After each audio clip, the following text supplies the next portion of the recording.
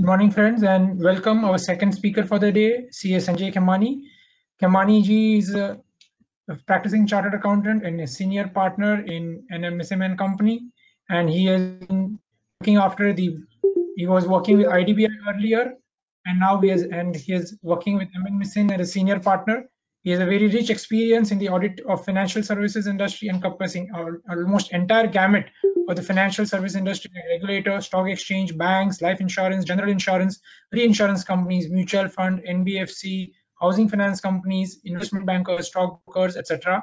He has also addressed various seminars on bank audits and other audits. And at presently, he is also director on the LIC Housing Finance Board. With these words, may I request Sanjay ji to please start his session. Sanjay. Thank you, Chintan bhai, and thanks everybody to have been able to make it on the Sunday evening, and particularly when the mood all around is not so good. All around, we have all been maybe since last few days have been only hearing about the COVID-19. So this is a good change for everybody. Of course, we just forget which is the working day today. And yesterday when Chintan bhai called me up and told me that there is a seminar tomorrow, then only I realized, okay, Baba, tomorrow is Sunday. So I don't know how you have been spending time during this lockdown period, but I will look at the way I will look at is that this is a godsend opportunity for all of us to maybe enhance our knowledge and also complete whatever pending work which, as he is, our personal work has always been coming to the last priority.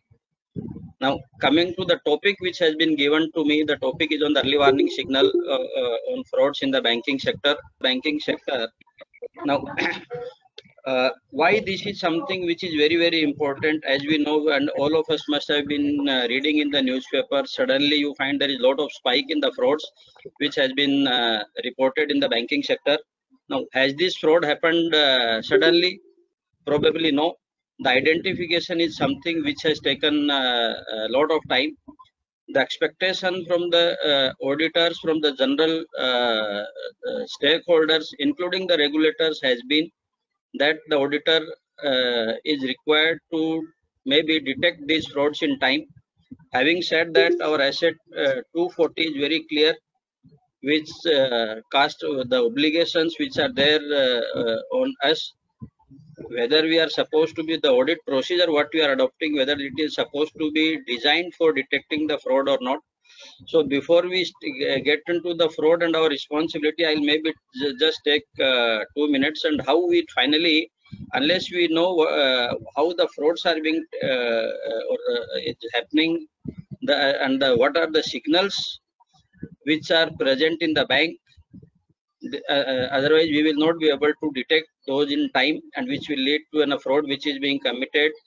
Even though our SA 240 is very clear that our procedures are not designed to detect fraud, but the way the environment is, the way the regulators have the expectation from the auditing profession, I think we may get into the trouble. So it is all for all of us, it is necessary when we are doing the bank audit that we have your eyes and ears open. Now, when we design our audit program or audit checklist, now as per asset 240, what is the most important in this is that when we are doing risk assessment of any the material misstatement, in the case of the bank, which is the most important area where there the risk lies. So generally, the experience has been that the most of the frauds, and when I'm saying not in terms of number but in terms of value, the frauds do occur in the advances, and generally the frauds are not perpetrated by the bank, but it is the fraud on the bank. Maybe there have been instances where the bank staff is in collusion with the borrower, and then there are other types of frauds where the fraud is being committed on the deposit side. But considering that all of us would be doing audit of branches which are advances heavy, so maybe to my mind, when we do the risk assessment of something going wrong or materially misstated, it could be the probability or the possibility of advances related frauds not getting detected in time. what is that which we are supposed to be doing as per I said 240.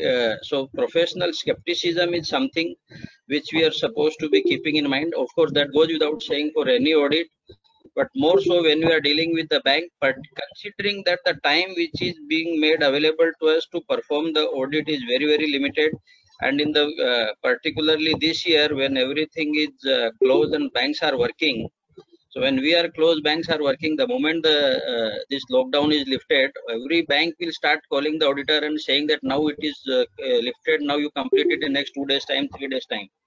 So generally, many a times we as a branch auditor have been able to do a lot of work before the year end. Unfortunately, this time number one, the appointment has got delayed. Number two, before we could actually start the audit, this lockdown has happened. So despite there being a lot of pressure there could be a lot of pressure from the bank in terms of early completion of the audit and our inability to respond to them in time, our responsibility does not in any way is lowered, particularly when it comes to the detection of, I will not use the word detection of the fraud, but maybe early sighting of the fraud or early warning signal relating to the fraud. Now, what type of frauds which are taking place in the banking industry? So maybe we'll go one by deal with the slide. How do I do this?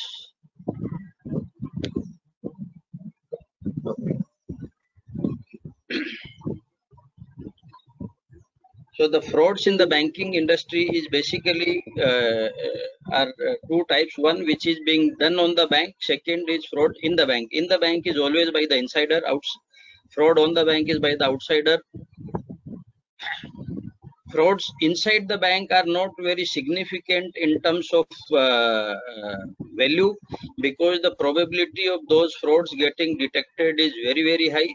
But since we are dealing with early warning signal, I thought I'll maybe spend half a minute on that. So these kind of frauds do take place in the banking system, which is mainly because of two reasons. One, there is a big lot of haste in getting things done, and because of the workload, people do tend to share password of each other. Sharing of password in many of the banks has been very, very common, which leads to a lot of fraud which are taking place. And there has been fraud around the I would say the cash transactions. So the type of frauds which happens in the cash transactions is basically, I mean, there has been instances which has been reported to the Reserve Bank of India where the cashiers have been running some kind of an intraday cash lending facility to maybe some of the traders which are located close to the bank. So when the bank opens in the morning, the cash is intact.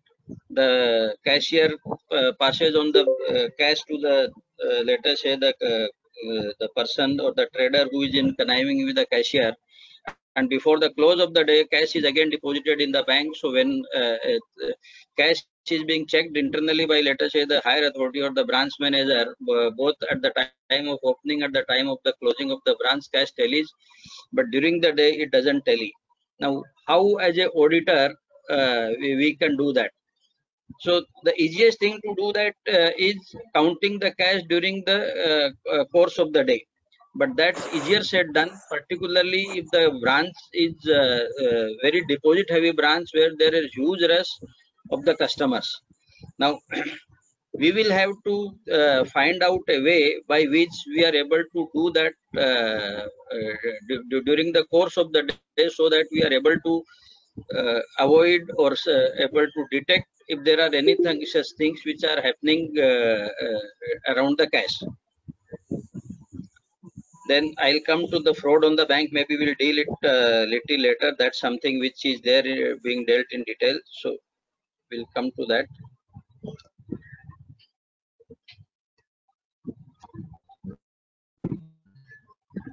Now, why people commit fraud? The single most reason for committing the fraud is number one, the greed, and number two, the need, in that order. greed leads to the larger, I mean, the propensity of committing the fraud, and in terms of value is very, very high, and need is sometimes forces the person to commit the fraud. So these are the two major reasons why the fraud is committed. And when why people do the fraud, because if they have they feel that the fair either they are not going to get caught, or they don't fear that even if I get caught, I am not ashamed about it. Then, as I said, the second thing, when particularly the need arises, he feels no, it is harmless. What is that? Giving the example of the cash lending during the day, he said, what harm I have done to the bank? The cash was there in the morning, cash is there in the evening. I have just helped a friend who is in the need, and in any case, the bank, as and when I need the cash, he is able to do it. And this is how the cashier try to justify the fraud. Now, what can lead to a fraud? So, does it mean that the bank do not have any control systems? Banks have a robust control system, but any system has lot of loopholes, and that is where the insider and the outsider can exploit the loopholes. So there are internal control systems where there are certain weaknesses. The example could be you have maybe multiple systems which are working in the bank, and all systems are not talking to each other digitally. Somebody has to maybe do some kind of a batch posting from one system to another. It can lead to and the internal guy can definitely take advantage of that. Then poor security of asset, maybe that's something which I'll leave that aside. Lack of fear of detection, we have already considered. Unclear policies is also something which sometimes lead to, I would say, frauds in the banks, mainly because if policies are not very clear. Just to give an example, now if you are lending against if there is a cash credit account and the lending against receivable is also there and margin is not there, and the policy is silent on whether to grant drawing power against the receivables from the group companies.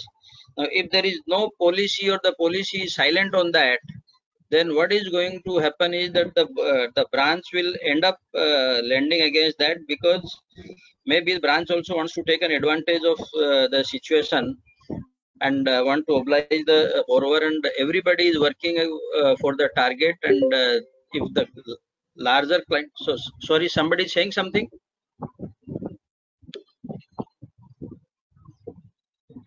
Hello.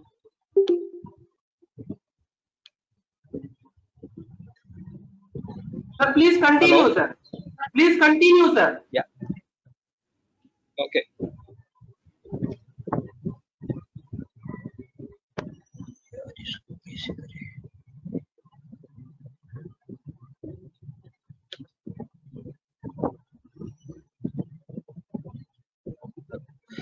So the fraud typically has every fraud cycle typically has three steps that I'll deal it in the next slide.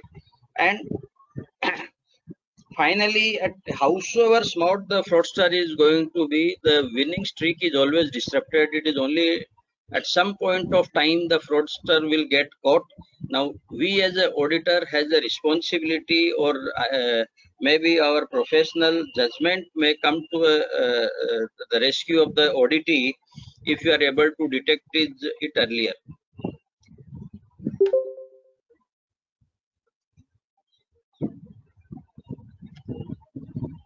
Yeah.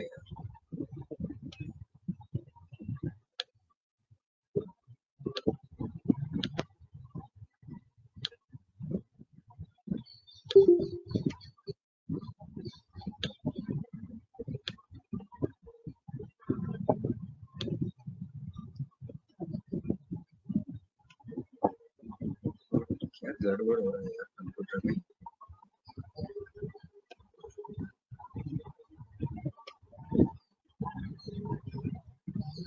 So this is the cycle of fraud. The first is initiation or the loophole discovery. As I said, this is where the insider as well as the outsider plays a role. So I'll give you one example which I came across. In a bank, particularly every bank has a end of day procedure and during end of the day procedure, the system do not give you a live balance. And in a bank, when they migrated from one system to another system, what happens is, but the transactions are taking place throughout the night, even if there is an your closing is happening. EOD process is on, the system is working, we are able to make payment through ATM, we are able to make payment through UPI and all those things. So for that, what they do is, they keep the data in a separate server where this data gets updated. In an example, in a particular instance, one of the particular type of accounts were never migrated to that. So what was happening is that when the migration did not took place, and when the old data was going to that server from where during the process of this EOD, customer was able to access the account. So one of the NRI customer, probably by chance, he saw that when he withdraw the money at around maybe 11:30, 12 o'clock midnight, he could withdraw the money, but his account was not debited. He went and checked the account online. The account was not debited. Next day also he saw the account is not debited. He waited for 2 days time. He find that his account is not getting debited. Again, after 2 days, he went, withdrew some amount. He still saw that his account has not been debited. Then he realized that there is a loophole in the bank system, and then he started doing this on a weekly basis, regular basis, and he could withdraw the amount almost about 2 crores from his account, because in case in ATM withdrawal there is a limit. I think there was a particular limit of some 50,000 rupees per day, and he was not doing it on a daily basis. Otherwise, he would have got. So he could withdraw roughly about 2 crores, and this came to a light only at the time of quarterly closing, when the books of accounts with the subsidiary ledger and this ledger was being reconciled. Then the bank realized because there is a fraud which has already taken place. Now this is one example where the loophole was discovered by the outsiders. Similarly, insiders, and particularly people who are very smart at that, they are the one who are able to discover the loopholes, and depending on, as I said, the need or the greed, they exploit the situation. And then based on that, once they start doing that, then obviously that is something which we call is a winning. And they also try to cover this through various means. So as I said, had this transaction come to the notice, or any transaction come to the notice, immediately the perpetrators would not indulge into the fraud, because they are not too sure that whether this get caught. But as it is said that हर चोर कोई ना कोई loophole छोड़ जाता है, so it is only a matter of time before the perpetrators get caught. The same thing is being explained maybe in a different manner, but the difference is when it starts with a very small amount. The amount will keep increasing, and when it goes, let us say, to disproportionate at the fourth the stage is the one where you hit the wall of disruptions, and that is where the fraud gets come to the surface. So the case in example could be, everybody is aware of the Nirav Modi fraud which has taken place in the PNB, where the fellow has been doing it for last many years, until the time the amount did not, let us say, balloon to almost $2 billion. It never came to the mind. Now next slide is the one where I am going to deal with, where ideally where the auditor should come in.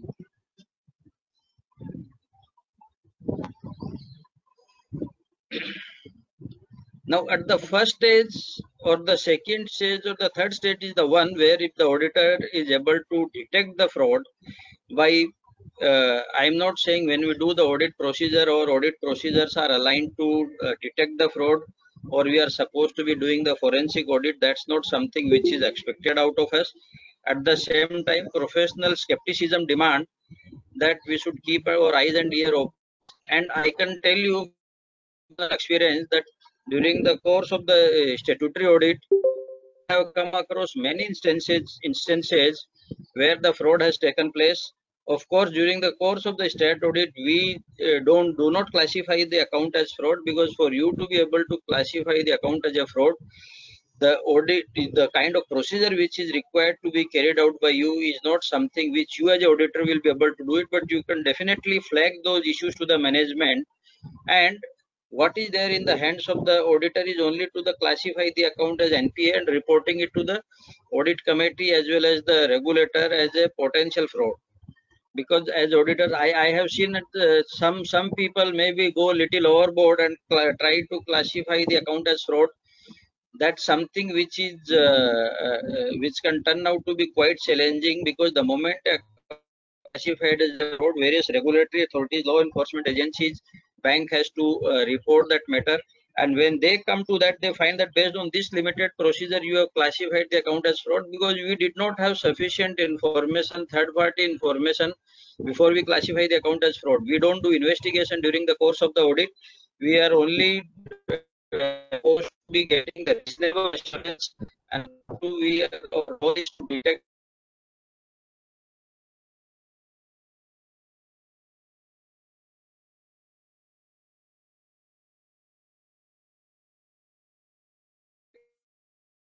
suppose reasonable assurance, and that too our role is error and not to detect fraud. If you come across something, then future advice to how to let cash and cash. Should we report? Yes, we should report. But otherwise, advances related fraud is something uh, which I think we should not get into reporting them as a fraud, but we should sound the management, notify to the audit committee as well as the regulator that these are the critical issues which you have observed, which appears to be in a fraudulent transactions, which warrants maybe a detailed forensic audit, and we should leave it at that. And as far as the asset classification is concerned, depending on the implications of that, the one can take a call.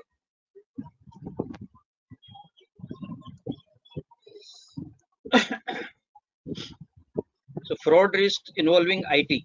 So as I said, the risk assessment is required to be done. So there are two types of risk which in every branch, which is very, very important. So many of the internal frauds are being done because of the loopholes in the IT systems, and external fraud is because of the advances. So these are maybe some of the, I think all of us are aware uh, about the first one. Swift is not integrated with the CBSEs. I am referring to the PNB. Perpetrators can easily send letter of understanding to the overseas bank. So that's what I am referring to. Fraud on digital payment system. This is something which is on rise, and as auditor, can we do something? It is something which is difficult to do, detect it or give any kind of an early warning signal sitting at the branch. This kind of an activity probably can be done only at the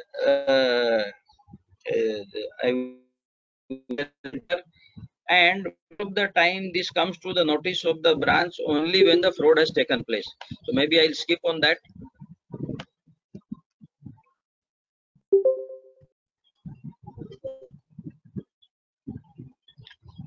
Now there are few detection techniques for early warning signals which are there. So I'll come to what are the early warning signals. So but since I'm dealing with IT, maybe I thought I'll use that. I'm dealing maybe so which is again being done at the maybe IT department. It is not being done at the branches. So basically the data analytics and analytics are being used to maybe detect an abnormal behavior of the person. So generally, if somebody has been continuously, regularly at every 10 minutes or 5 minutes, somebody is withdrawing the money from the ATM, then the data analytics is able to detect it immediately. They will further stop the transactions immediately. So those kind of processes are in place. So there are both the types of processes are in place. One is something which is preventive, one is something which is detective. Now Reserve Bank of India has come out with two circulars. So the first circular is for a framework for dealing with loan frauds. It is dated 7th May 2015, and there is another signal circular which is there on the on 1st of July 2016, which is Master Direction on Fraud Classification and Reporting by the Commercial Banks and Select select FIs, there the Reserve Bank has clearly listed out 42 early warning signals of the fraud. Now, those 42 early warning signals of the fraud has been listed in this presentation in detail, and I have tried to categorize all of them into various categories. So one is relating to the operations of the account, then the concealment or falsification of the documents, diversion of funds. Most important thing which can lead, diversion of funds is something which we have been hearing time and again, and that is where the loss to the bank has occurred the most. Then issues in the primary collateral security, intergroup concentration of the transactions, regulatory concerns. Now what I'll do is, instead of going through each of these kind of transactions, see, because there are 42, I have listed down, maybe I'll leave the presentation, you can go through that, but maybe I'll share some practical experience which during the course of the audit I have come across, how we should be able to, I will not use the word detect the fraud, but we should be able to do the some kind of a red flag. Okay, I will also mention there is something called red flag accounts. So red flag accounts are the accounts where any account which is more than 50 crores and where the bank is suspecting a fraud, they are supposed to be first classifying the account as a red flag account, and after that red flag account it is being classified as a red flag account, they will go for the forensic audit, and depending on the outcome of the forensic audit, the account is classified as a fraud. So our role is basically in this bank branch audit is to enable the bank to reflect certain accounts if we feel that no, there are certain fraudulent activities which are going on. Now, since I want to deal with the advances related fraud, there are few maybe the signals which I have come across, maybe which I'll highlight in this. So, and maybe I'll share few of the examples also.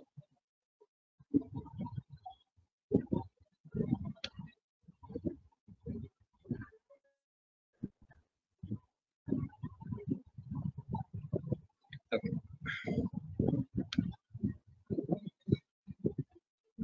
So the signals emanating from the management, payroll, and audited financial statements. So these are something which I have come across while auditing the branch books of accounts. So there are too many changes in the key management personnel or below that.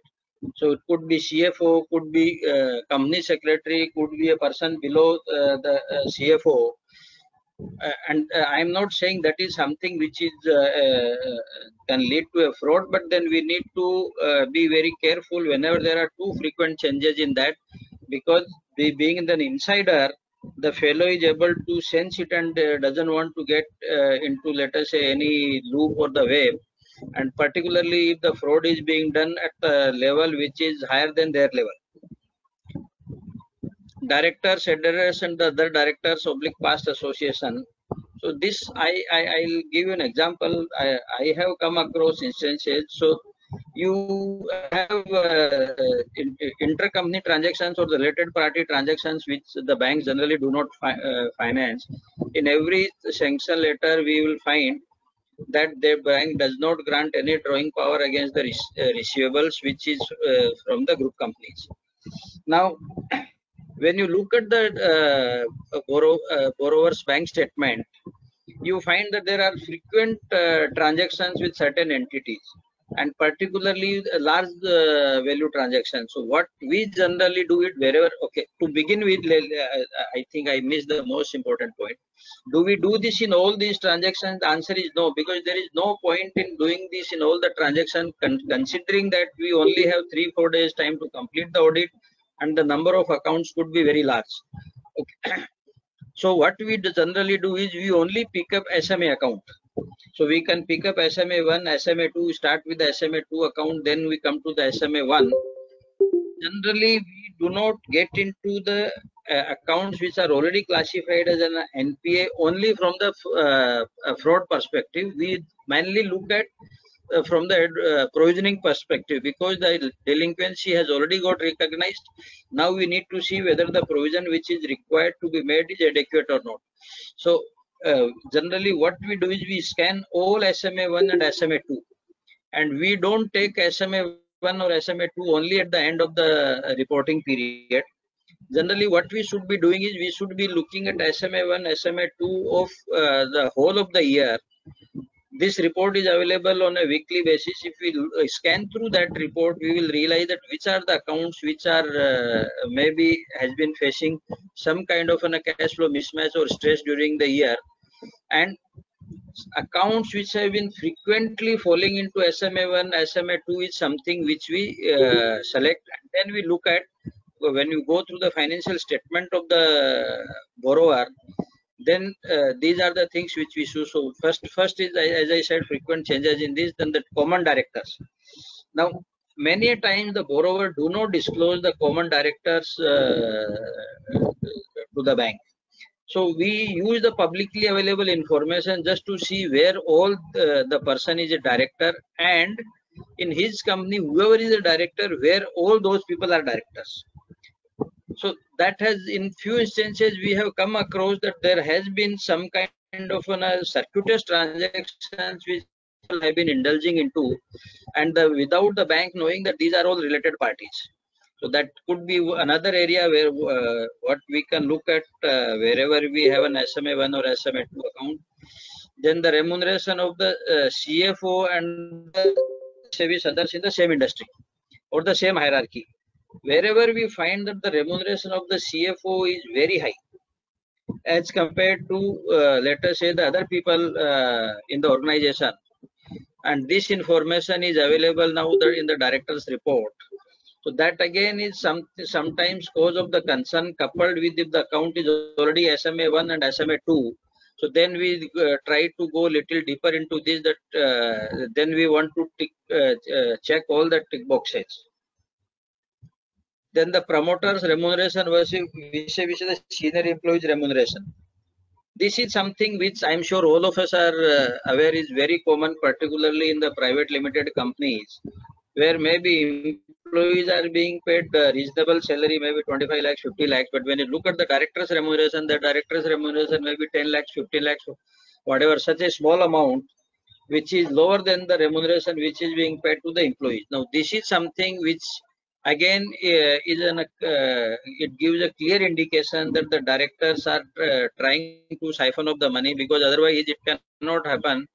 The directors are being paid less than the let us say their other key employees, which could be CFO or COO or the company secretary. Increase in place of share by the promoters, that again gives does it lead to any fraud? The answer is no. But as I said, to go back, why people commit fraud is, one is the need, second is the greed. So because there is a need, he has been increasing the he has been pledging the shares more and more, and his interest meter is on. There is a need for him to stop that, and that's something which may lead him to commit fraud. So that also we look at. Okay, is there any? These all are something which are I'm talking about is maybe in the large company or the listed entities, because this information is available again in the public domain. And generally what we have been doing is we have been looking at only publicly available information. We don't ask for the additional information from the borrower, because generally that's something which we should avoid unless something which is mandatorily required to be asked. Because if you unless you have something which can you are able to come to some conclusion that there is something wrong, if we start asking for the information which the bank is in routine course not supposed to be asking, it will only put the borrower on the guard. So we generally try to take publicly available information. And now with the digital going everywhere, we are able to get most of the information. Sudden sharp movement in the stock price, I don't have to tell you that. Then low fixed asset turnover and low return on equity. Now this is something is very, very important for all of us. We have been doing audit of the non-bank clients also, and we deal with the businessmen day in day out. no businessman would like to invest money in anything or any venture where it is not able to give him the sufficient return. To give an example, if the return on equity is, let us say, 8%, then the businessman will not do that for the simple reason he said, boss 8% हो तो bank में लगा दूंगा यार, मेरे को यहाँ पे इतना सब झंझट करने की जरूरत क्यों है? So these are again some of the similarly low fixed asset turnover. So if somebody is putting a plant and if it is not able to give a sufficient turnover, the promoter or the owner is not going to invest money in that. Of course, there are aberrations in this. I am not saying every such instance, whatever I have discussed so far, is lead to a fraud. There could be genuine cases also, but then we need to check all these tick boxes.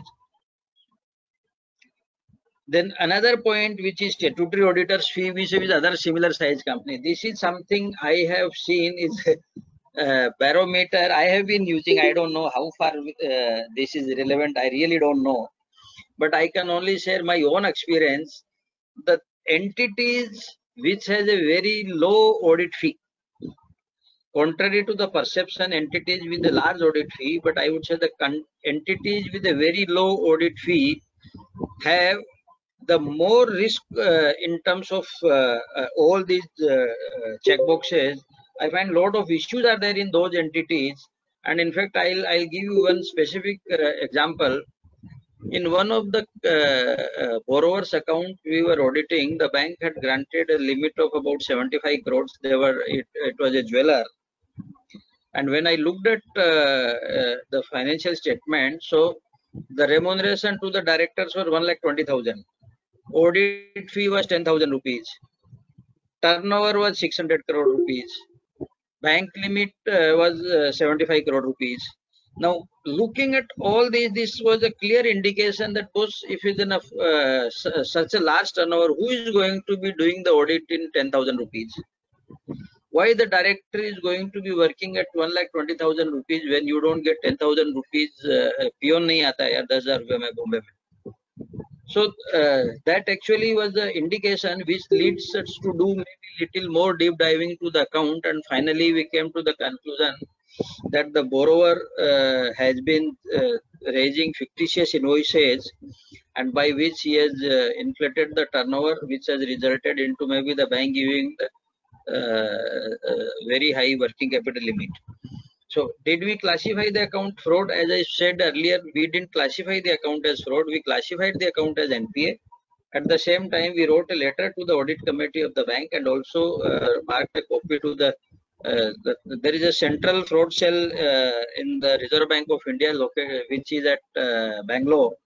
So we also reported the matter to that this appears to be a suspected fraud, which needs to be a detailed forensic audit needs to be done. Subsequently, when the bank did the forensic audit, obviously it turned out to be fraud. So these are the indicators which generally, when you look at in isolation, may not give you anything, but when taken together, these can throw a lot of light on the whether there could be a fraudulent transactions which are going on this. And unfortunately, what is happening in the banking industry, the moment a fraud is declared, why it is so that the fraud, the account, the provision is required to meet 100%, because the bank is required to report the fraud to the local police authority. Police will do their own investigation at their own pace and time.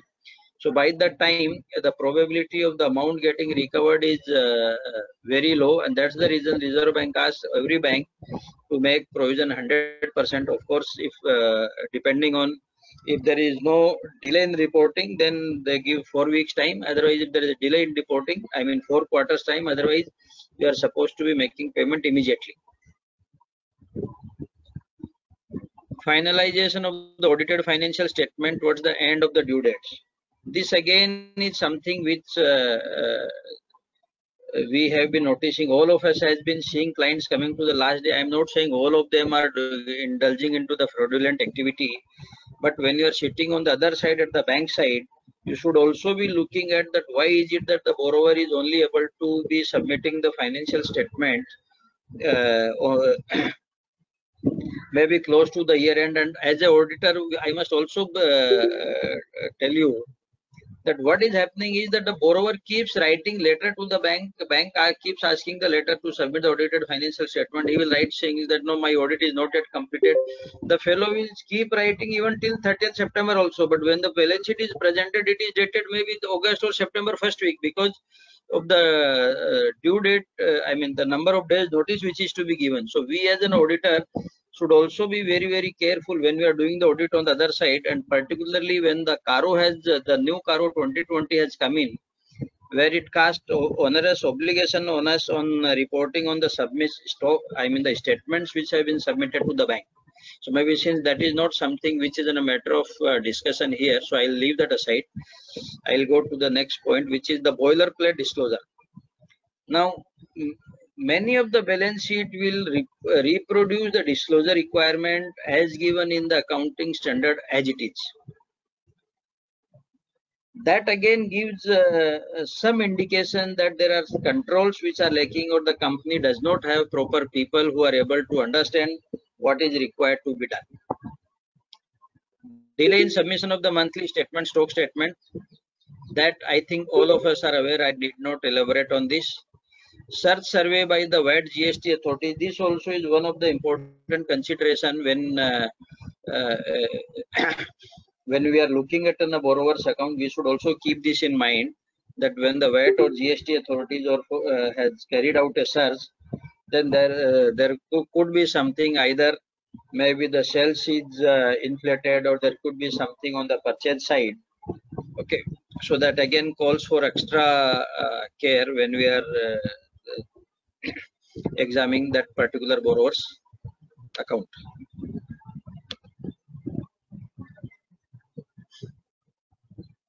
Okay.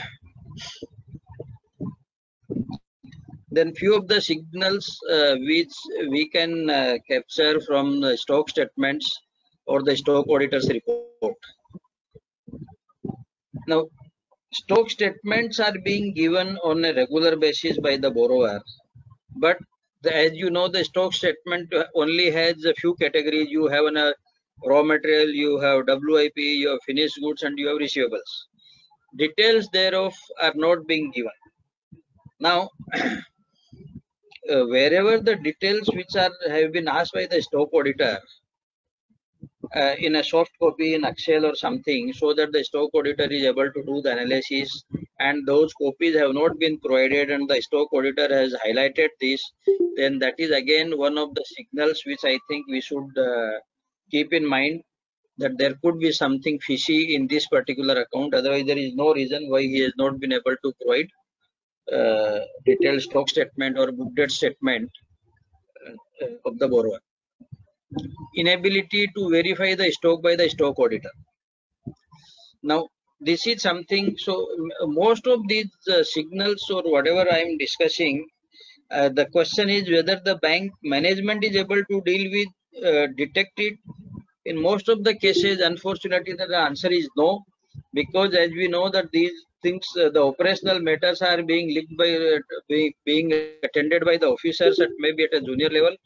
So, and they do not have a sufficient experience in terms of not the banking experience, but some sufficient experience in terms of how the borrowers have been operating. So, unfortunately, because of that, they have not been able to maybe detect the frauds in time. Now, inability to verify the stock by the stock auditor. So, this is something which is a very innocuous statement which sometimes the stock auditor makes.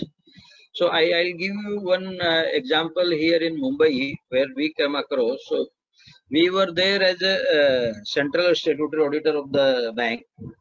So, when we were going through the stock audit reports of the stock audit reports done in the branches under that particular zone, we find that there have been multiple cases where the stock auditor could not verify the stock. So we actually keep all those reports aside. That why is it that the stock auditor has not been able to identify, carry out the physical verification of the stock, and then So, as you may be aware, in the central statutory audit, you deal with large number of branches. So, let's say there was 200-300 branches in that. So, different people were looking at that. So, when we keep aside everything and when we started looking at those reports, we realized that all these people where they have not been able to verify the stock are in a particular area. The address was, I will not say the address was common, but the building was common. So it was in sector 17 Wasi. So that's something which we found it is very, very strange. So then we did little more exercise and we asked the bank management to go and verify the stock simultaneously at all the places. And what happened is when they went there, they realized that it was only one office where the borrower has taken the loan from the different names. He has taken loan in the name of his employee. He has taken loan in the name of his peon, and small amount of loans. It was not a very large amount of loan. Loan was maybe about 25-30 lakhs.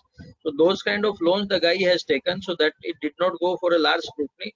But he took about 8-10 loans from the same stock from the same people. So every time what was happening is the guy has made these. So whenever you go for the inspection, you will have to see that whether this your nameplate is there or not. So the guy has made the nameplate of all these branches. So whenever वो जाके बोलेगा, and most of the time what happens is we also go or the borrower goes, हम उसको inform करके जाते हैं कि हम आ रहे हैं, जरा स्टोर आप दुकान खुला है ना, ये ऑफिस खुला है, खोल के रखना, चाय पानी तैयार रखना, हम आ रहे हैं. Which actually was not able, the fellow had got sufficient time, and because there was no sudden inspection, he could never get caught. So this inability to verify the stock by the if there is a comment like that by the stock auditor, I think we as a branch statutory auditor should also be looking at and taking this as a signal and see if there are other signals which are present. Then maybe we need to take a call appropriately.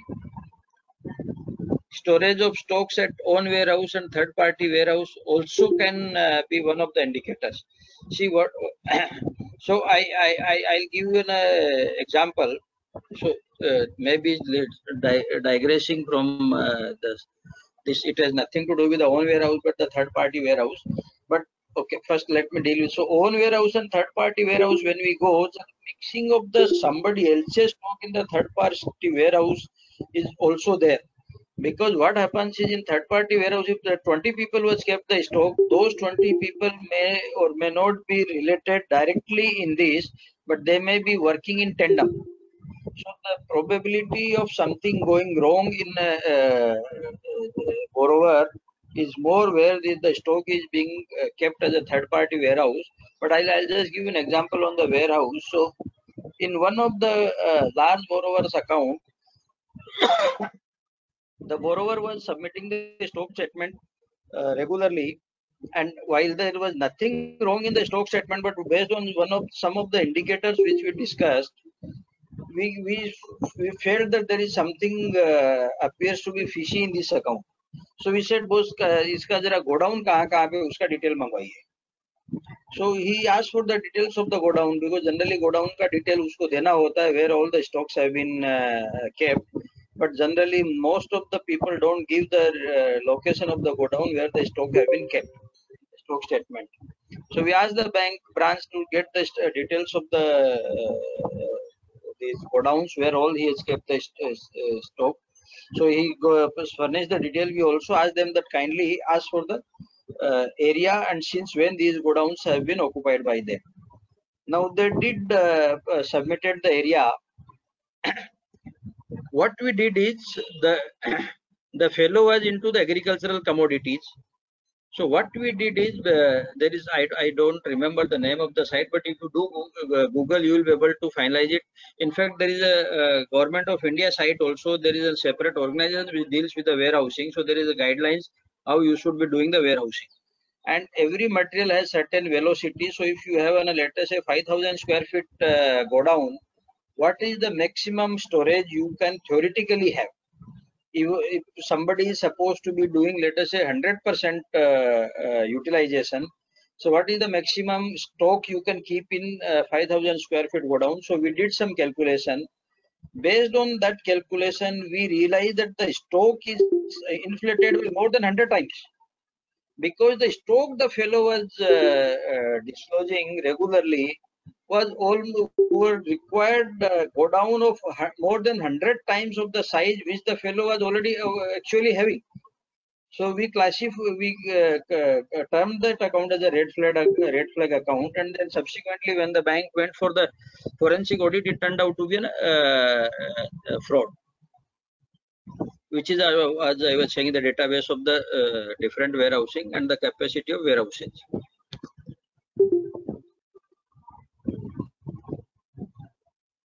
Then this is something which we should be performing when we are doing, when we look at the stock statement. So they are supposed to be providing the statement of debtors and creditors also. So we generally do limited due diligence. When I say due diligence, is not in that sense. So we take the tent of large borrowers, I mean receivables or payables of the borrower, and see how those trends have been in the last 12 months, whether there is a similar trend or the trend is different, and depending on whether the fellow is, let us say, private limited company or limited company or LLP, we try to maybe one or two download the financial statement of that particular receivable, just see whether how does that fellow's balance sheet looks like. If we have doubt, if we have some doubt on the examination of these 1-2, then we expand this, download most of it, and then we ask the bank that you kindly ask how the borrower has done the assessment of his receivables, because you also have to understand, we also know that no businessman is going to take undue risk in granting credit to his customers unless he has means to repay. So I did one forensic audit. Of course, this is not the branch audit. So very recently I did one forensic audit, and I came to know that when we did the forensic audit, the fellow is supposed to be receiving about 175 crore from one customer, and when we went and checked that customer's financial, the fellow has been dealing only with this. He is not dealing with anybody else, and he also is supposed to be receiving similar amount from somebody else. So this was a clear out and out fraud. Now when we inquired from the bank's management, because when the guy has been selling to only one guy, I mean, it is disproportionately the 30%, 40% of the turnover is coming only from one guy. Why you didn't ask for the information? Okay. So that kind of an analysis, whether bank should be doing, bank don't do that for multiple reasons. As I said in the beginning, one is the time, second is the capability, both. I am not saying in every fraud there is a connivance, but many of the times it is either the ignorance or maybe the haste with which they are working is something which leads to the fraud. I think concentration I already discussed. Wide variation purchase and sale from month to month, this also can be a useful signal to see if there has been very wide fluctuations in purchase sale from these parties. The director's KMP, I think I have already said that we also look at from the publicly available information. I'm sure we all are aware that this Toffler, Insta Financials or Joaba Corp gives instant information, that too free of cost. In MCA, probably, no, MCA, knowing the list of director, you don't have to pay. So this also we try to look at whether there is a related party or not, and then whether if their association with other companies also we look at it.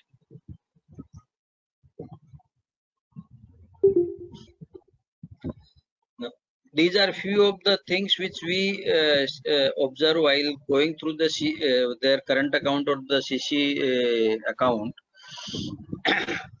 Now, every bank is required to particularly, so if you are doing a audit of a borrower, I mean audit of a bank where the borrower is solely banking with that branch, then it doesn't have a challenge. But many times you find that the borrower has also been dealing with various other banks, some of them maybe under the multiple banking arrangement, and maybe the consortium arrangement. So earlier we did not have the practice of getting the statement of account of the other bankers.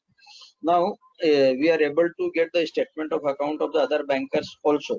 So banks are supposed to be sharing that on a periodical basis amongst each other.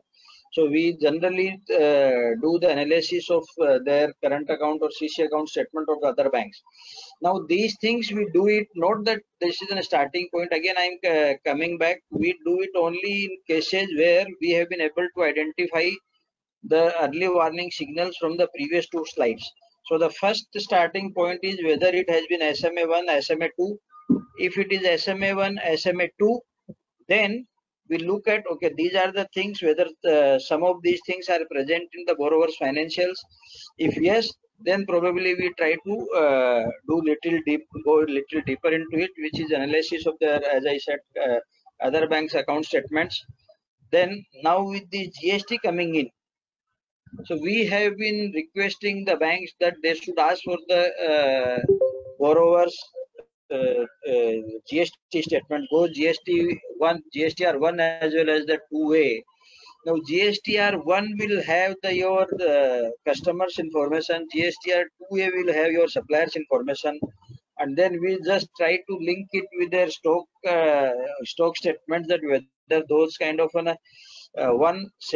those kind of sales which are getting reflected in GSTR1 is there in the stock statement or not.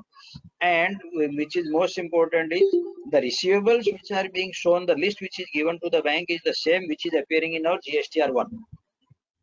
Similarly, on the purchase side also, the way we look at it for two things. One, the LCs which has been opened in favor of the suppliers, whether those suppliers are existing in our GSTR2A or not. And second, of course, the total amount of purchases which has been shown in 2A. I am not saying it need to reconcile. We also need to be mindful of the fact that one is only B2B, so there could be B2C transaction which is not getting captured. For that, you can always ask for the 3B, or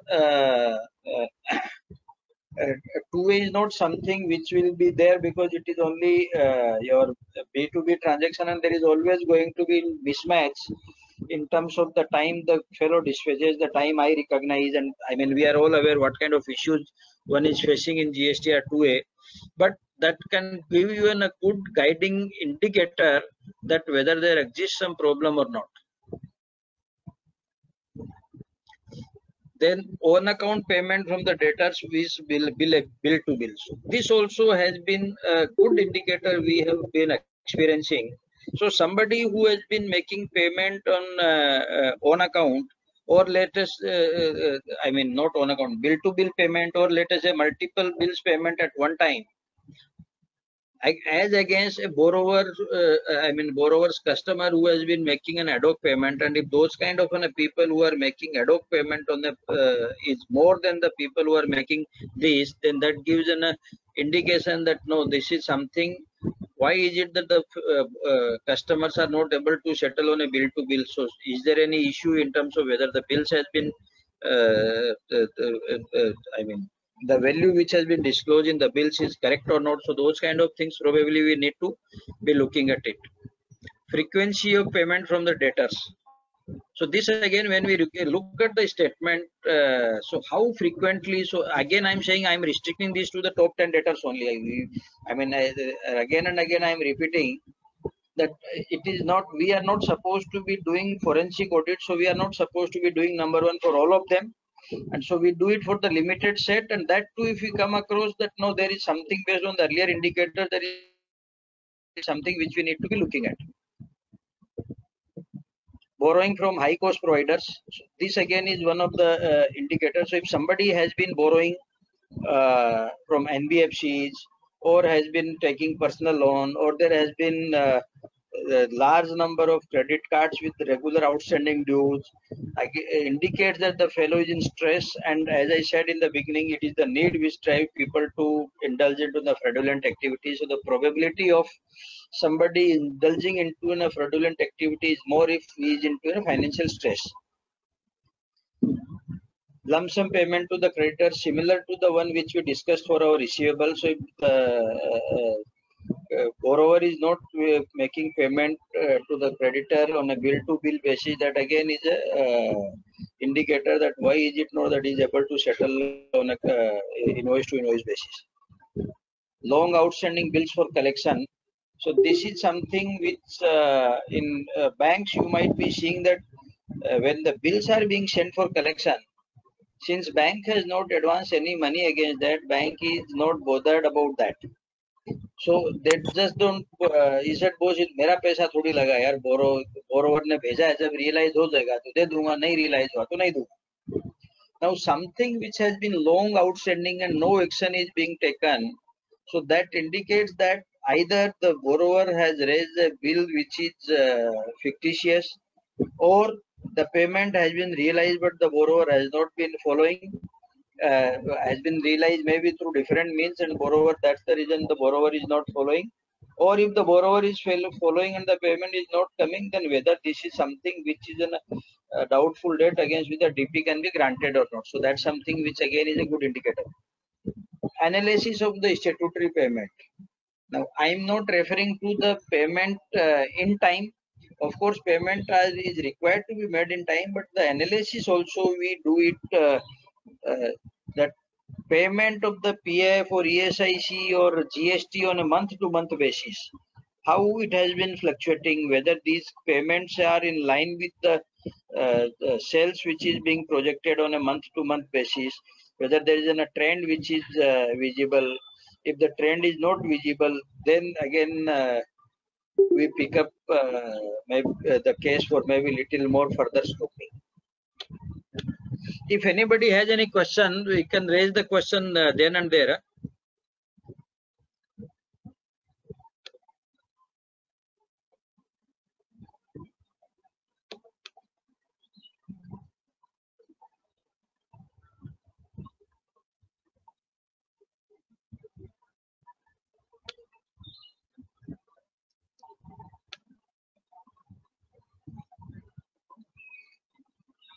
So these are the few issues which we have come across while looking at the LC issued and LC discounted. Issue of the LC, though, there is no such trade practice. So to give an example, see, the LCs are prevalent only in the very large organizations, or if it is an import-export transactions. So generally the LC is not something which is prevalent in every kind of a trade. So if let us say if your borrower is a food grain merchant, there is no practice of issuing LC, and if the fellow has been asking for the LC or he has been opening the LC, then that gives an indication that this could be a accommodation LC. The borrower has been using this to raise funds against that LC. So, time between the LC opening and discounting, this again is a very important thing, and I'll take both the next point together and I'll give one practical instance which we came across. LC documents, time gap between LR/RR date and the acceptance of the document by the customer. So what happens is when you are opening the LC, so LC is being opened in the name of the bank, beneficiary is the supplier. So there is a process, it goes to the bank, bank then advises to the supplier. And then based on that LC, the supplier is supposed to be dispatching the goods, and then obviously it has to either get transported by either the road or by the rail. And then you have the LR for that, LR or RR for that, and then finally you receive at the customer's godown. Now, in one particular instance, which was SMA2 account, so what we noticed is that there has been a regular movement, regular LC getting discounted, and that too closer to the account which it can turn to an NPA. So maybe after 75 days, 80 days, 85 days, 90 days. So after SMA2, these kind of activities were going on. And when you look at it, you find that all the documents are there in place. Then we did little, maybe little more deep diving. We said, when was the LC opened? When did the LC request received? So let us say he says it was received today. When was the LC opened? Same day. When was the LC advised? Same day. When was the goods dispatched? Same day. When did you get the goods? Next day. When did you discount the LC? Next day. Now LC has got opened today, got discounted next day. If you look at it in routine, there is nothing which you can doubt. But if you take all these things together, you find that this is something which is very, very practicable. So the example which I am giving you is the I will not give the exact description of the material. So it was a material relating to the iron and steel. 250 metric ton of an iron and steel has left from Ankleshwar, reached Mumbai on the next day, and with one alarm. Now I said, Baba, which is the truck who has the capacity to carry 250 ton? There is no truck which has a capacity to carry 250 ton material, and that too, even if you have, let us say, used 5 trailers together, then it cannot come in a day. So when we raised this point, the banker also realized that boss isme to kuch gadbad hai. So based on that, whatever those LCs which were discounted, we saw there was a pattern in this. पहले दिन LC खोलता है, next day the LC gets discounted. The parties were not one. I mean, the supplier was not one, but there were 2-3 suppliers in whose name the LCs were being opened. But then immediately after the LC is getting opened, then the money is, the LC is discounted. Now LC discount money should go to the supplier, but that money gets routed and comes back to the bank who has opened the LC. The accounts get regularized. So these could be another signal, and particularly in non-fund based facility, this is something which I feel is maybe quite prevalent, because a lot of people are getting into the accommodation LC. So which is what I said, carrying capacity of the mode of transport, and then of course EA bill to be not fully functional nahi hai.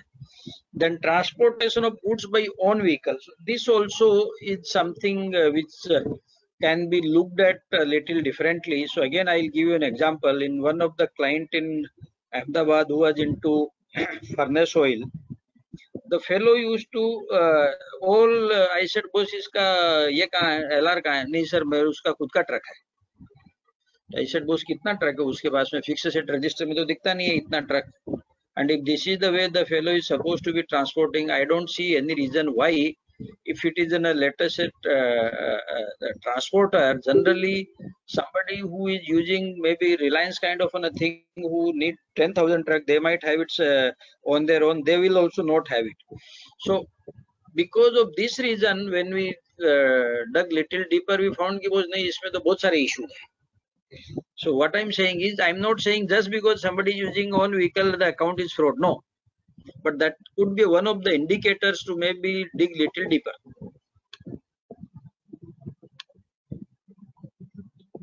Chintan bhai, how much more time I have?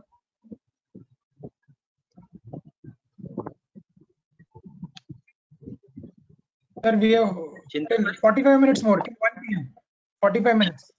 45 minutes, sir. I have. Okay. अरे यार, मैं तो आपने मेरे को 1 घंटा बोला. Okay, ठीक है. ठीक है ना sir, we can wind up early. That is not an issue. Maximum is that. We can have question also. ठीक है. Numbers. ठीक है. No, I have, maybe I'll deal with another 2-3 slides. Okay. No problems. So signals emanating from the financial statements. Now, significant movement in inventory which is not in sync with your turnover. So the turnover, let us say the increase is 10%, but you find that the increase in the inventory is maybe 20% or 30%. So something which is disproportionate to the turnover is one part. Second part is whether the inventory levels in the industry is also similar to the inventory levels what is being there in the case of this particular borrower. So what happens is, generally with everybody, the large industries particularly nowadays talking about just in time inventory. Now when we talk about just in time inventory, and everybody is saying that I keep inventory for a week, 10 days, but when it comes to the stock statement or when it comes to the bank borrowing, you still go with 2 months of raw material, 3 months of finished good, these kind of, I mean, in the today's scenario, these are something which is unheard of unless you are into a seasonal industry. See, if you are into a, let us say, sugar manufacturer or sugar mill, you can have maybe 6 months stock. But if you are not into any kind of a seasonal industry, and if somebody is saying that no, I have 2 months of a finished stock, it's something which I think we should be looking at uh, maybe a bit differently, and I think we should be doing a little more exercise, because this is not something which is very prevalent and practical. Increase in borrowing despite huge cash and cash equivalent in the borrower's balance sheet. This again has been seen in many cases that though there is a cash and cash equivalent which is there in the bank's balance sheet, the fellow has been regularly increasing his borrowing. Now, generally, no sane businessman will do that, because borrowing is always at a cost which is higher than the money at which you are able to deploy. Okay, so the reason why it is that when the cash and cash equivalent is there and the fellow is still borrowing is something which we need to ascertain. And if the reason which we find is, I'm not saying you cannot have it, because the fellow may be trying for, let us say, some capex, huge capex for which the fellow may be borrowing, but that again could be one of the indicator that why the fellow is having so much of a cash and still keep on borrowing. Review of contingent liabilities again can give a good signal. So particularly when I am saying review of the contingent liability, this is something which is a gray area, particularly in the corporate, unlike in the bank where every transactions get recorded. In the case of the corporate, the transactions which are off balance sheet does not get recorded. So that is something which is very important when we are going to be looking at the contingent liability.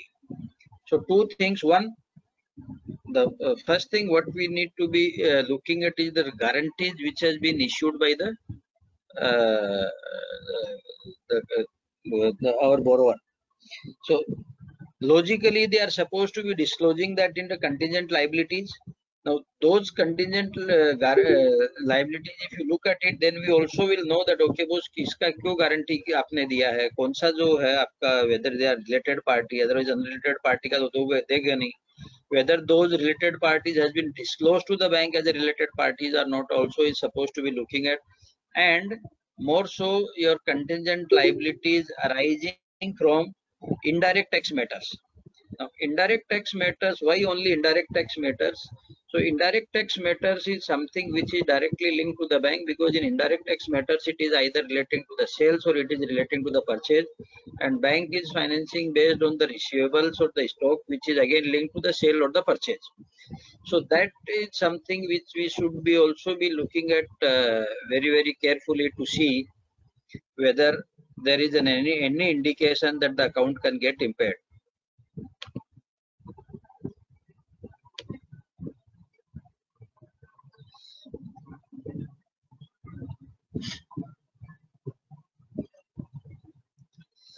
This is something which is from the operations. So this we can see it from the bank's books of accounts only. There has been frequent instances of dishonor of checks. Now that indicates, number one, the borrower is in a financially indisciplined. He just keep on issuing the check without ensuring there is a sufficient balance in the account. Second thing, that also indicates that the fellow is in a severe financial distress, because जो भी borrower मांगने को उसका supplier मांगने को आ गया, check तो दे दिया लेकिन dishonor हो गया. So this is something which should be again could be one of the indicator. Then frequent irregularities in the operating account, which I already said, though we are going to be looking at SMA1, SMA2. Now, what can happen is in SMA1, SMA2, your term loan facility might get reported, and your operating account, the fellow might not have reached to, let us say, SMA1 category. But if there has been frequent irregularities or overdrawings, or the TOD which has been granted, or there has been frequent requests for the adopt, or bill purchase or check purchase, those kind of things which are happening on a frequent basis, then that is again one of the indicators whether we should be doing some more procedures to see whether there exists a possibility of material misstatement in terms of non-classification of the account as NPA. Delay in payment of the statutory dues, that everybody is aware, so we can leave that aside. Devolvement of LC, I think all of us are aware what is to be done. Invocation of the BG is also something which actually devolvement of the LC we have been looking at, but invocation of BG is something which I have seen that many a times we don't pay the attention which it deserves. So invocation of the guarantee is something which is generally rare. It doesn't happen very frequently in the case of most of the borrowers. So that is something, if there is an invocation of the guarantee, that should be, that itself could be the single biggest reason why the borrower's account should be maybe scrutinized more in detail. Because nobody is going to invoke the bank guarantee just like that unless adequate opportunity has been given to rectify or maybe to extend. All those things are there, then only the invocation can happen. And non-payment of income tax, ठीक है, वो तो सबको पता है. Okay. This I'll tell you one interesting case I came across. Okay. So the fellow has been filing tax returns, has been disclosing taxable income, has been filing tax return, and in tax return he has been showing that he has paid tax. But there is no payment which has been made. In the books of account, it is appearing that the tax payable, it is just not appearing as tax has been paid. So that was the only reason we could select one account, because इसमें कुछ तो problem है. Because when we looked at that, the huge amount of tax payable is appearing in this, and when we looked at the income tax return, asked for the income tax return acknowledgement, उसमें तो सारा tax payable है, paid है, तो ये payable कहाँ से आया? So we started with that, and then finally, based on all other signals, we could conclude that this is a red flag account. All these I am sharing the practical experience which we have come across while doing the stat audit. Now, as I said in the beginning, RBI has come up with the 42 signals. That if you want me to go through each one of them, I can go through that. Otherwise, I will leave that on the table. People can, the circular is there, and there is nothing more I have to add on that. And most of it which is relevant for this we have already covered. So these are the 42 signals which RBI has listed out. Maybe I'll quickly go one by one, just read the heading. Bouncing of the high value checks.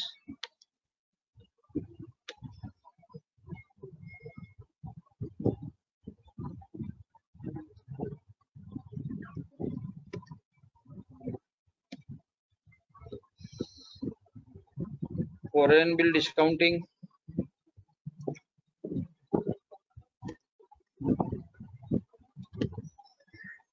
Delay in payment of outstanding dues. Frequent development of LCBG, this I have covered. Under or insured inventory. This could also be one of the reasons. I missed it. So insurance is sometimes an indicator that if you are declaring the stock of, let us say, 100 crores and you have insurance of only 20 crores.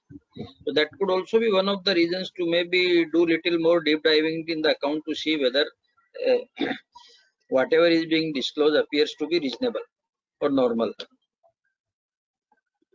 Invoices devoid of TAN-PAN, funding of the interest by sanctioning additional facility, frequent requests for general purpose loans, frequent ad hoc sanctions, heavy cash withdrawal in the loan account, significant increase in the working capital borrowing as a percentage of turnover.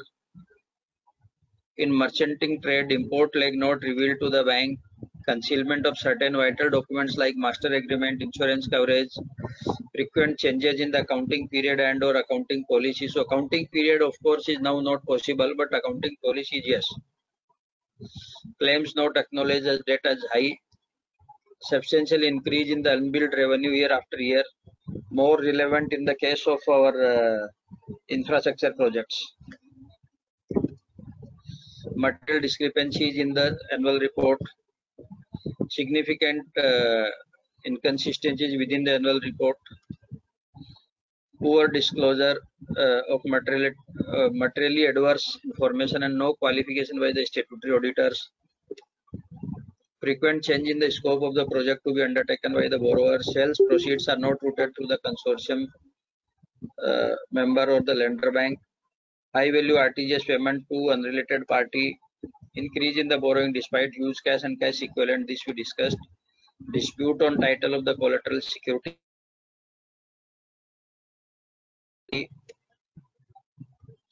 request received from the borrower to postpone inspection of the godown, exclusive collateral charged to a number of lenders, critical issues highlighted in the stock audit report, non-production of the original bills for verification, significant movement in the inventory, disproportionate differing in the change in the turnover, significant movement in the receivables, increase in the fixed asset without increase in the long-term resources, costing of the project which is greatly in variance with the standard cost, funds coming from other banks to liquidate the outstanding loan, floating interest, floating front associate companies by investing borrowed entity. So these are the list which has been given. What I have done is, so apart from the list, so what is the control which banks should have, whether preventive control or the directive control, and what kind of an audit process we as auditors should be having. Now, in the last I have just summarized this, what the frauds which has been happening. If you look at it, 59% of the frauds have been taken place because of the involvement of the employees, and 41% has been with by the customers. Now, in this maybe the presentation I have covered mainly relating to the advances. The frauds are, as I said, the large number of frauds, not value of fraud, large number of frauds do take place, particularly around the customer's account, which is mainly perpetrated maybe by the third party, not by the depositor or the borrower. So that I am not covering. Another fraud which is there in the has been there particularly in the banks on the housing loan portfolio. Maybe if I can just touch upon that. What is happening in the housing loan portfolio is, so at the time of sanction of the loan, there has been documents which has been fraudulent documents which has been produced, or there has been instances where the property has been substantially overvalued. So and after a payment of one installment, because particularly nowadays the cash component is not there in the property transactions, and if the bank is going to be funding 80% of the loan, in today's scenario, getting property valuation done by the valuer, which is, let us say, from the actual instead of 2 crore value, the property getting 3 crore is not very difficult. And based on 3 crore, the bank is going to be lending, let us say, 2.4 crores, whereas the actual value is only 2 crores. So these kind of transactions or frauds has been very prevalent, particularly on the housing loan portfolio, where because of the inflated valuation and subsequently borrower has defaulted. The number of frauds in terms of forged documents has come down substantially, but this is something which is still very, very rampant. Having said that, I think I have come to an end of my presentation.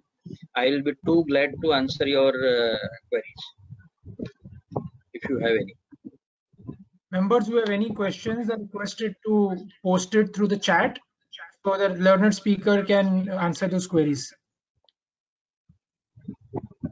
अच्छा इसमें chat कहाँ है यार? Sir, chat है sir.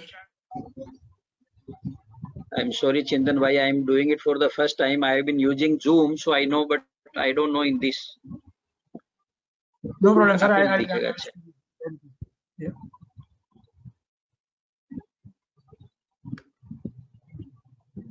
Sir, I'll share the chat. Let those questions come. I'll share it with you. Yeah.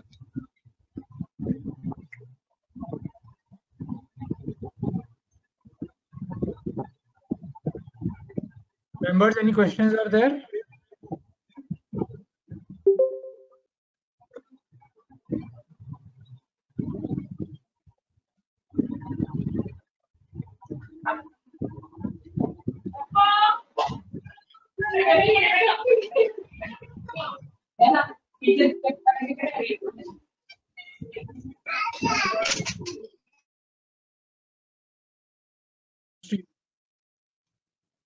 One is, you have mentioned during your presentation about SMA1 and SMA2 accounts. Can you explain what is it?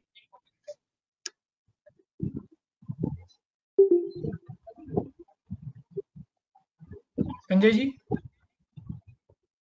Haji. Hello.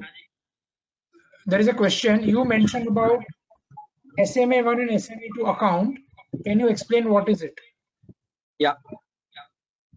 So SMA1 is special mention account. So whenever any loan which becomes due, which is let us say overdue beyond 30 days, it is to be classified as SMA1. And any loan which is outstanding, which is overdue beyond 60 days, is to be classified as SMA2. Both these reporting are required to be made to the Reserve Bank of India on a weekly basis. And this is something which is being done not only by, let us say, the branch which you are auditing, but all across the bank, and the bank has access to the entire database. So this is true for all accounts where the outstanding is more than 5 crores.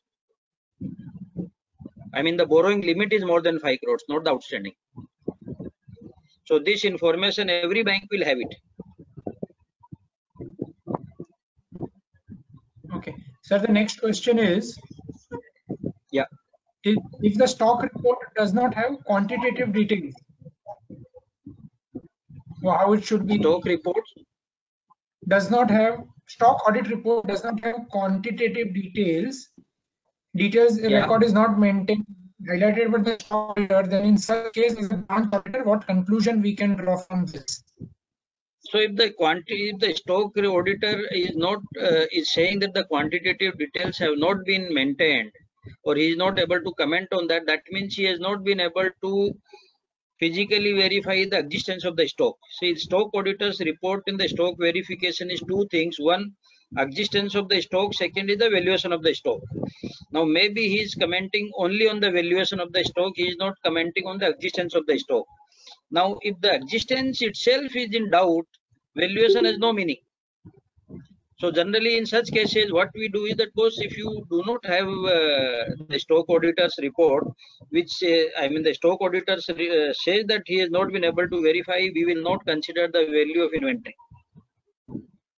Okay. Sir, one more question. How to use rating agencies rating for fraud detection? Chintan bhai, your voice is breaking. Okay, sir. The rating agencies rating can be useful for fraud detection. Now, can you come back again? Sorry. The ratings given by the rating agency, how can it be used for fraud detection? Yeah. So rating done by the so if we know this, I mean, I should not be making any comment on the rating agency, but the fact is that they have always been behind the curve. If you look at the recent instances, they have not been able to forewarn. They have always been behind the curve. As Yes Bank has a AA+ rating. We should not forget that there have been instances where there has been lot of, I'm not trying to discard the rating, all the time saying is that they have been behind the curve. So does it give a comfort? Maybe yes, to begin with, but that's the, can we draw comfort only from that? The answer is maybe not. We should not let our guard, I mean, we should not go for guard, or we should not let down our guards. We should be careful as a auditor. We can never say, Chintan bhai, to the, let us say, whenever there is an issue, to the regulator or the other investigating authority, that I relied on the rating. And sir, in terms of NPA classification, if Yeah. one group company account is NPA, does the other group company becomes NPA? No, definitely not.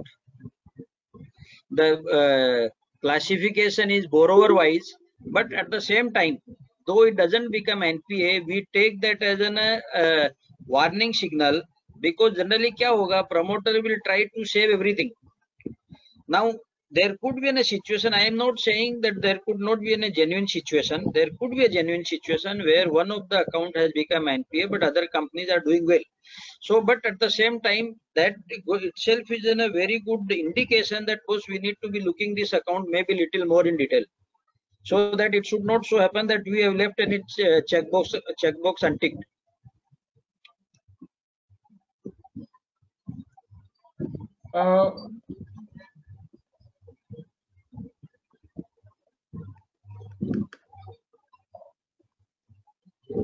Sir, one question, I think physical stock is lying in the godown, but Yeah. since quantitative tables are not available, valuation is doubtful, hence DPT cannot be calculated. So should CC account be blocked?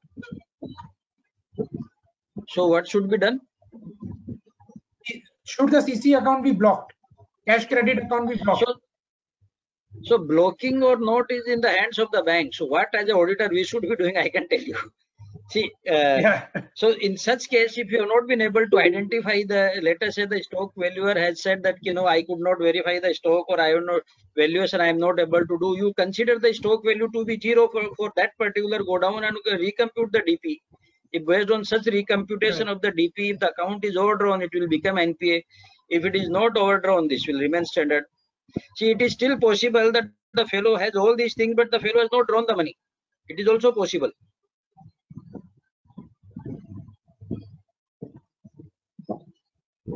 I think there are no more questions coming. So, sir, thank you so much for your time and really appreciate. Thank you, Chintan Bhai, and thanks everybody to organize. And thanks everybody for attending. It was a really great session and a really, change of mind. We got into thinking process from something different that has been going into our mind every day. Thank you, Sanjay ji, for this wonderful session, and thank you everybody for attending. Thank you, sir. And wish everybody. Thank you. I wish everyone to remain safe and healthy during these challenging times. Thank you, sir.